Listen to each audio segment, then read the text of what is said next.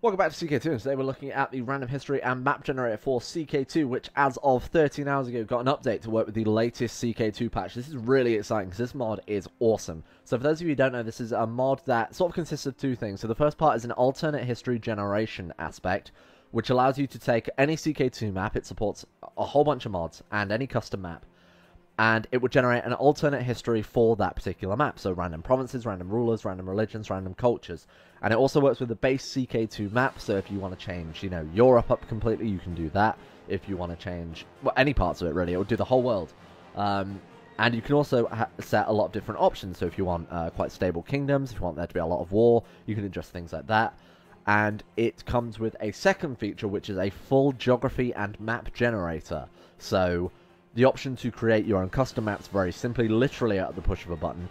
And there's also a huge drawing feature included with that, which allows you to draw your own map and tailor how you want it to look in terms of climate and in terms of geography and elevation and things like that. I'll be showing both of these off in this video. I'll start with the alternate history and I'll end with the map generation. If you stay on right till the end, I'll show you how to initially set this up and some of the more technical sides of things. This was originally created by a developer called yemmlie or yemmlie. I'm going to go with yemmlie, who posted it about 2 years ago now, and unfortunately didn't have time to work on the project in his own words, and basically uploaded it so it was open source, so that anybody could take over. And yesterday, this thread was posted on Reddit, Mod Generator Working Edition is here, by 252AFH, who has uploaded the file to GitHub. Now, he does say in this post, he or she, does say in this post that your antivirus won't like the exe because the program is unsigned. However, I have scanned it with Malwarebytes, Windows Defender, and Avast. All of it has come up as safe, containing no viruses or no malicious code. I also actually didn't get any errors when trying to run it. I didn't get any problems or Windows thinking that it was a virus or anything like that, so I wouldn't worry about it too much. But again, all the links to these threads, to the actual download page, will be in the description below. Make sure you go and upvote this post and show the developer that this is more of what we want, because this is such a great mod. So before we go any further, I'll actually show you one of the two major features of this mod. So this is the first section, which is generating the alternate history side of the map. And here's one I've made earlier. We have a sort of recreation of Africa, Asia Minor, and Europe, obviously. And you can see this is the sort of thing you're going to end up with. Now, the actual variation in this mod is huge, and I'll show you why in 1 second, but this is just my first example of a map. We have some really interesting things going on here. If you look, we've got like this whole Mediterranean country here, Kerelos, with Jerusalem, Alexandria, and Mecca as well, all in one kingdom. We've got this weird North Sea empire here, stretching across the entire German, and Dutch, and Danish, and French coast, which is very cool. We've still got this triple Spain. Some very interesting things going on in this map, to be honest with you. And this is just one possibility out of, infinite. And if you have a look over here on the left-hand panel, we can see all the different counts, all the different kings and dukes and the vassals under them directly. So this guy's got some counts. This guy's got a duke with some counts. It's a very cool system, and it's very well built. You can also select single provinces to inspect them dynamically. So we'll have a look at Dorica here. And we can see that the ruler of this province is Apunj Wallon, of Dynasty Wallon. There we go. And you can also have a look at his liege, his colour.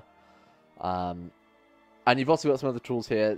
Select, Destroy, and Conquer. Now, I don't know actually how to get Destroy and Conquer to work. I've done some messing around with it, and honestly, can't get it to work. But I'm sure if I work these things out and any updates that come out to the program, I will do a follow-up video after I've poked around with it a lot more. But we can also check out the various religions that have generated as well. So we can see there's quite a large sort of African and Spanish religion here. We've got this one all through the Arabian Desert. What about Scandinavia and the Mediterranean and southern parts of France and the Baltic states here have their own religion. Very weird. And Scotland apparently has its own religion as well. And we can sort of see the religion and then sub-religions as well. So these religions will all be related somehow. And you can see the different religious rules that it's also generated for them. So if we had a look at Quipold, for example, it does have a religious head. The religious head's name is the Itlon. You're allowed 3 concubines. Let's have a look. Matrilineal marriage is enabled. Religious intermarrying is enabled. You're allowed sibling marriage. Hey, you want some of that divine blood? We've got that going for you. You can also take a look at the culture map mode, and these are all the cultures that were related to one another. So all of these cultures here, for example, The Indian subcontinent and into Afghanistan has all the same culture. Same with Africa and Europe. This is very similar to the default cultures map mode in terms of the actual structure of it, but obviously the cultures are completely different and randomized. So when we take a look at northern England here, we can see that they're using the Muslim portraits. You can see the different titles that they've got. So Baron, Count, Duke, Emperor, King, Mayor. So if we head over, let's see if we can find one that doesn't have that. Maybe they all have that, and it just takes on the cultural name. And you can also see the, this one's got Mesoamerican portraits. And you can also see the names that it's generated. So these are potential names for your children, your rulers, random vassals, both male and female names. It's very well made, and it's incredibly well fleshed out. So the reason this mod has so many permutations is you have options to change within the map itself. So if we go back to the political map mode here, because I think it looks the nicest, we can see that this map that I've generated in particular has medium, kingdom, and empire stability. Now you can change that to very high, so they remain pretty stalwart during wars and times of conflict. They don't change very often, you know, other neighboring conquests don't really affect the structure of them. Similar with empire stability, or you can set to none, which, to my knowledge, means they don't change from the very start. So this generates 400 years of history, as you can see here. And if we look in the chat box at the bottom, you can see all the different wars and things that have taken place through the history of this alternate world. Now, if we set it to none, some of these wars would result in the titles not changing. That's at least how I interpret it working from some of the testing I've done. You can also change the, well, not in this version, but there is an option to change the religious and culture mutation option. So I assume if that is set to high, you will end up with more cultures and religions forming. If you set to low, you'll have more sort of unified religions. So rather than, say, Christian and Orthodox, you would have just Chalcedonian. But unfortunately, that isn't implemented in this version. I can't actually remember if it was in the old 2.6.2 version. I'll have to go back and check that, and I'll put a note up on the screen or something. You've also got technology. Now, this is really interesting for me, because how often do you play a full game of CK2? So from 769 till the 15th century. For me, never, I don't think. I don't think I've ever done that. At least I don't have the achievement for it. So this is kind of cool, because it means if you're going for those shorter games, or maybe even multiplayer games where time takes a lot slower, you can set the tech advance speed to high and the tech spread speed to high, and essentially have a more compact game. Same with holding development as well. You get all of what you would get over that long period of time, but shorter. So it does suit multiplayer, like I said, or if you prefer those short form factor games. War, you can change the conquerors here, so how frequently provinces will change hands, how often they will get whole new dynasties, things like that. Again, mine was set to medium, but obviously you can see how many different options you can get and how different your worlds can be. So you could set stability to very low on all of these and wars to extremely high and have a very turbulent world where titles are constantly changing hands and dynasties. It's really cool. I really, really like this, and I think it's such a great idea. And when you're done with that, you can hit the export button. Caveat emptor, buyer beware, that if you try and do this, there is an error with what seems to be exclusively Windows 10 systems, that unfortunately the generator doesn't seem to work. So once this is finished, there is a loading screen. You can't actually see it right now. OBS isn't capturing this either for whatever reason. But during the export process, it just crashes. You get an error log. The developer has responded to this and said that hopefully by the end of this weekend, so I'm recording this on the 22nd, hopefully by the end of this weekend there will be a fix out for it, and I'll do a follow-up video addressing that. So yeah, there is a broken file path here. We won't worry about that too much. Like I said, it's still a work in progress. Unfortunately, it has been dormant for a couple of years, so the developer really does have a lot of work set up for him, but I do appreciate the effort behind it. We'll take a look at the map generator next, because this is absolutely my favorite feature and makes it really easy to make some really cool mods. So this is the map generator option, and in here are two main different options. There is a fully random generator where you determine the size of the map and the amount of provinces and the type of climate, and then there is also the ability to draw your own map, something like Microsoft Paint. But we'll go over the generator first, because this is probably the most straightforward option for those of you who just want to get out a quick map. So you've got the province count here. It determines how many provinces are going to be on the map. So if you've got a low-end PC, you could do this and make your own very low, small map size so that it runs faster, for example. Or if you want a crazy huge map, you could go very high and very large. There'll be lots of small provinces on a huge map. So that would be a really long, quite intensive game. For the purposes of this, so I'm going to generate a normal province count map on a small size map.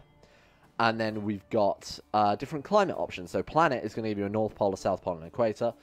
North Hemisphere is going to be more reminiscent of the default CK2 experience. Southern Hemisphere, the opposite, one would assume. Temperate, a slightly colder map, so you'll have more forest, more farmland, things like that. And hot will be more deserts and basins. So we'll go with, why not? Let's go with the planet, because that's different enough, right? Auto randomize. What would that do? Why is that a button? Surely it's also randomized anyway. I don't know. I want to find out what that is. I'll dig through the code and do a follow-up. And I'll include that in the follow-up video, I should say. So the seed is just the number you type in to determine the random nature. It's the number that the program will use to randomize it around. This means that if you want someone else to see the map type that you've generated, you can give them the seed number, and they can type that in. And in theory, assuming they pick the same settings, they'll get the same map as you. Let's go ahead and generate it. Wow, what an ugly map. This is what our map looks like right now. And we'll just have a look at how generating it differently will affect that. So we can see we've got what I would argue is a much more planet-looking map here. Let's go for a larger map type here. So, in theory, this would all be a cold section of map. This would be a cold section of map and much more around the middle. I assume these are even deserts. Now, let's try very large. Okay, that didn't actually take too long. But what we're going to do is we're going to set back to normal because we want to generate it in full. Now, this is going to generate just the map data. So, no provinces, no cultures, no religions, anything like that. So, if you want to use this as the base for a different mod where you custom tailor everything perfectly, then this is more ideal for you. We'll go ahead and hit generate full, and this will open a box where you can determine where you want things to go. I'm going to put it in my generator vid folder because I think that makes the most sense, right? So go ahead and drop it in there. And this can take some time. As it says there, larger maps may affect performance. It may even stop responding, which it has done here, but it is still working. Don't worry about it. And when it's finally finished, that probably took me about 5 minutes for it to generate. It will look something like this, which is much more reminiscent of a CK2 map, funnily enough. Do you want to load this map to generate world history on? Now, if this is the map you're happy with and you want to use, you can click yes, and then the generator will use it as the base map in order to add provinces and history and religions and cultures to it. I'm going to go ahead and say no, because I want to show off the drawing tool next, but this is very cool. So, as you can see here, we've got some mountain ranges, some deserts, some big open plains here, hills. It's a really cool idea for it. And again, if you want to change the climate type, so it's more similar to base game CK2, you can go with North Hemisphere, Southern Hemisphere, or just keep generating land masses until you find one that you find looks the most fun to play on. So we're going to go over to the draw map now, and this is essentially like using paint, right? We're going to go ahead and rub out all this crap that I've done so far, and instead we're going to draw something nice. Why don't we draw, here's what I think, okay? We're going to draw, let's go for a smaller brush. Sorry, let me just rub this out. Those brushes were much larger than I thought they would be. Let's go for a smaller brush. Let's go land. And we're going to choose just a completely random shape, okay? Just a completely random shape here. Nothing inspired. Alright, I think this would be a really fun map to play CK2 on, right? So once you've done that, you can go ahead and you can add some extra details. So you might want to add like a mountain here and some mountains down here, and you know, in sort of like mountainy areas where you would expect mountains to be. Oh, that kind of looks like a letter B. Weird that. And then once you've done that, you can change here the randomness setting. So if you keep it to low, the generator will try and create a CK2 map based as closely to what you've drawn as possible. Set to medium, it'll add some variation and some randomness to it, so you might get some, you know, islands cropping up here and there. Or if set to high, it will keep this general shape, but generate a shit ton of extra stuff around it. So we'll keep it to low, and we'll go ahead, and we will hit the generate full again. Got to hit the generate button first. There we go. So that's what our map's going to look like. We've got a few islands here and there, you know, just below this island that weirdly looks like a K now that I notice it. If we go ahead and hit generate full again, with the map name drawn map, then it will do as we did last time and generate in full again. So here is the finished product. And I've got to admit, there's something about this I quite like. I can't put my finger on it. But when it's done, you do get the option to export it to the generator. And that's what I'm going to do now. And we're going to go ahead and generate a random world on our very unique and very interesting map. Alright, here we go. So we can see the last two features of the map generator and the history generator combined into what could possibly be the greatest CK2 map ever made. So we can see here we've got We've got our different various counts, our different various kings, islands, rulers. Let's have a look here. The island of Quanion. Under one king, I would assume. Let's have a look. Quanion, here we are. We've got dukes. So the dukes directly own the land, which is why a lot of counts haven't generated. But you can see these provinces here that have generated. Balamon Dana. We've got Lulan Kiasin. This island here is kind of cool. It's sort of in the middle of it. Wow. Betalip is a huge province. So yeah, I think this is a really awesome map. So like I said earlier, there is one downside to this, and unfortunately that is the fact that if we try and generate what could only be described as possibly the greatest CK2 Let's Play potential map ever, it unfortunately will come to an error and crash. But we do have those map files, so if you are competent or confident in creating your own CK2 mod, you can work from there and add these provinces by yourself. But I'm going to save this. I'm going to save everything we've achieved today, because I think we can all agree we have achieved a lot. And when the map generator is working, like I said, the dev is going to try and get something pushed out over the next few days to fix the exporter. We will definitely be doing a series on this awesome map that we have in front of us. So for those of you still here who want some information on how to set things up, how to get it going, and how to find out your install directory, it's fairly straightforward, luckily. So you can see here on the screen is my Steam window. So to get this open, you want to go to CK2 in your Steam folder, right-click on that, select Properties, and it'll open up this window here.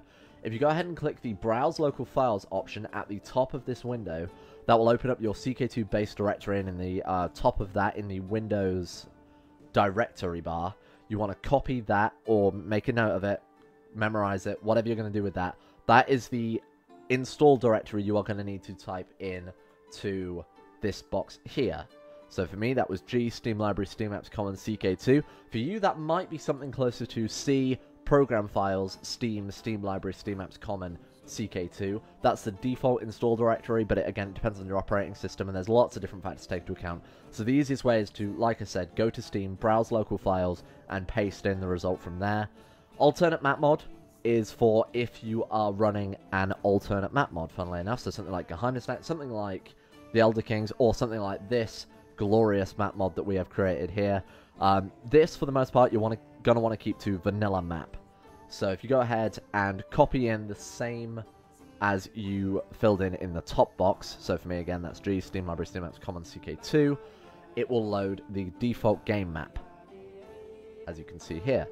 But again, obviously if you want to mess around and make a sub-mod for Geheimnisnacht or the Elder Kings or a Game of Thrones, you can fill this into the mod directory, so that will be something more closer to My Documents, Paradox Interactive, Crusader Kings 2 mod, and then slash, you know, Elder Kings, or whatever it happens to be. That's generally how you set it up. Besides that, all you need to do is go over to the Generate tab and hit Start once you've fixed your settings. And then when you're done, you can change the mod name, so I'm just keeping it as a default, and hit Export. And that will export it to your CK2 mod folder, so you can quickly open the CK2 launcher, select it, and play the game. But like I said, unfortunately the exporter is broken right now. I'll do a follow-up video when that is finished. If you have any questions at all about any errors you're getting, any issues with the mod itself or with the CK2 generation, leave me a comment. I will try and fix it where I can. There's no point us, you know, harassing the dev. He's got a lot to fix as it is, so I'll kind of help you where I can. And yeah, thanks for watching. Keep an eye out on this. This is a really cool mod.